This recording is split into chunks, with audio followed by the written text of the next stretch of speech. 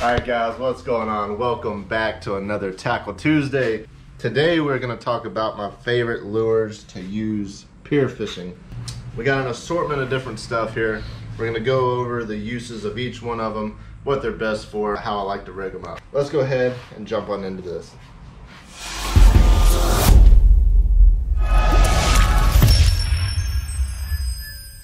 Alright guys, first lures we're going to talk about is these Yoziris. Also X-Wraps work good as well, but I usually have a Yoziri. These are great for throwing for Spanish, as well as some king mackerel. They're going to hit them as well. We also do get a lot of Spanish and bluefish around the pier. All these are going to hit them. These are very good. They catch quite a bit of different species out there, so I definitely make sure I always have some of these on here. They make a lot of different sizes. As you can tell, 2 different sizes here. The bigger one's usually better for king. You can go a little smaller. I even have this little Yoziri, which is perfect for when the Spanish are feeding on small bait fish. You can see how much smaller that one is. A lot of times, depending on what these fish are feeding on, whether it be little L-Ys or they end up feeding on like little minnows and something like that, you want to kind of match the hatch. So I do throw that smaller one when there's a lot of smaller bait out there, and that's what the fish are feeding on. Next, we will talk about the jigs. So I got a couple Pompano jigs. This is Salty's Pompano jigs. I don't know the brand of this one. But these little Pompano jigs are great. One for throwing for Pompano during the spring.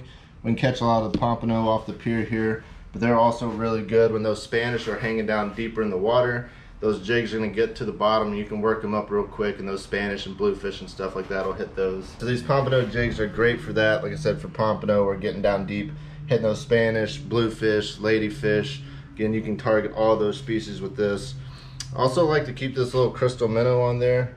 It's very similar to this Yoziri as far as looks and size wise. This one as well, it's going to sink down to the bottom and you can work it up real fast. Got a nice flare on the end of it there.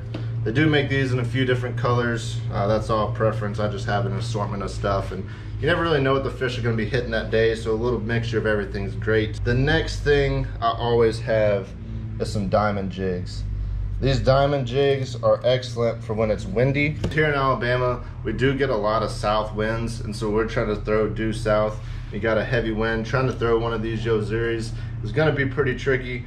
And then so these little diamond jigs, this one's an ounce, and they will cut right through that wind. So on a real windy day, these things are freaking great. Again, you can catch just about everything on them. Spanish will hit them. Kings will even hit them if you throw a bigger one, which I do have the spoons here. That's the next one. Throwing a big spoon, this is a 2-ounce casting spoon. Spoons are great for throwing for kings, again, into the wind. You can catch some big Spanish on them also. Or if you got any schools of redfish or jacks coming through, you can launch them at those, and those reds and jacks will hit those also. Now, probably one of the most popular jigs to throw is this gotcha plug here. If you've ever been to a pier, you've definitely seen just about everybody throwing one of these. Those gotcha plugs will wear out the Spanish. I've seen some people catch some kings on it. Usually you're gonna have a lighter leader or something. You're not really targeting kings with this. Those gotcha plugs freaking wear them out. They make a lot of different sizes, so you can get some a little bigger, some a little heavier. That way if you got to cut through that wind, or depending on the presentation that you're trying to match with the bait, you can get one that's a little bigger as well. All right, moving on down the line, we got the bubble rig. Now, if you are out pier fishing and you're using all of these and you're just not catching anything, this is always the go-to. If the fish are there, the fish are definitely gonna eat a bubble rig. Over here in Gulf Shores at our pier, this is probably the most popular rig or jig to throw. Everybody throws a bubble rig. What you do is you fill the bubble up with water, and it's got some leader behind it, which has this orange straw on it. You can get them with multiple different colors. You can make your own and just cut the straw, whatever. That straw is falling behind it, and so that bubble is popping on the top of the water, which is attracting the fish, and then the color they think is a bait, they'll come tear it up. So these bubble rigs will kill the Spanish as well as the bluefish and ladyfish. It is an excellent rig. Again, all these are good to keep in your tackle box. Now the one thing that I always have with me, and I always have it tied on, is this Hoagie swim bait here.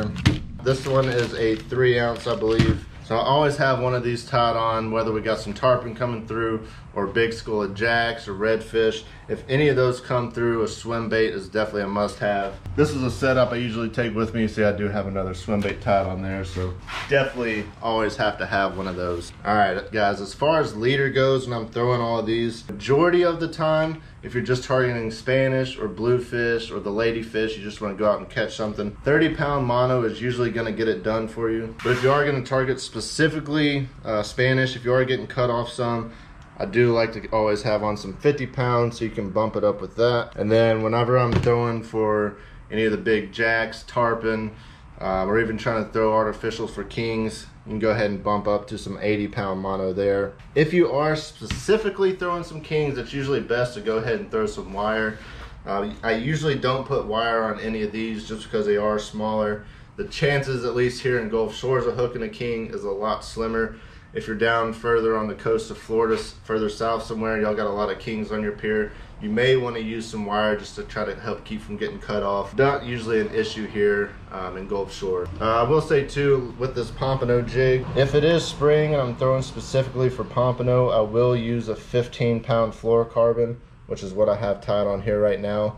If you want to see how we tie this knot, I'm going to have the link down below. This is a loop knot on the Salty's Pompano jig with the teaser. So specifically for pompano, 15-pound fluorocarbon is what I normally use. But anyways, guys, that is going to wrap it up for today. I hope all this helps y'all out. If y'all go out to the pier, make sure you have one of these with y'all, and you're definitely going to catch some fish. If you did like this video, give it a big thumbs up. And if you're not subscribed, make sure you do so now. I'm posting a video this Thursday. I caught the most epic fish ever.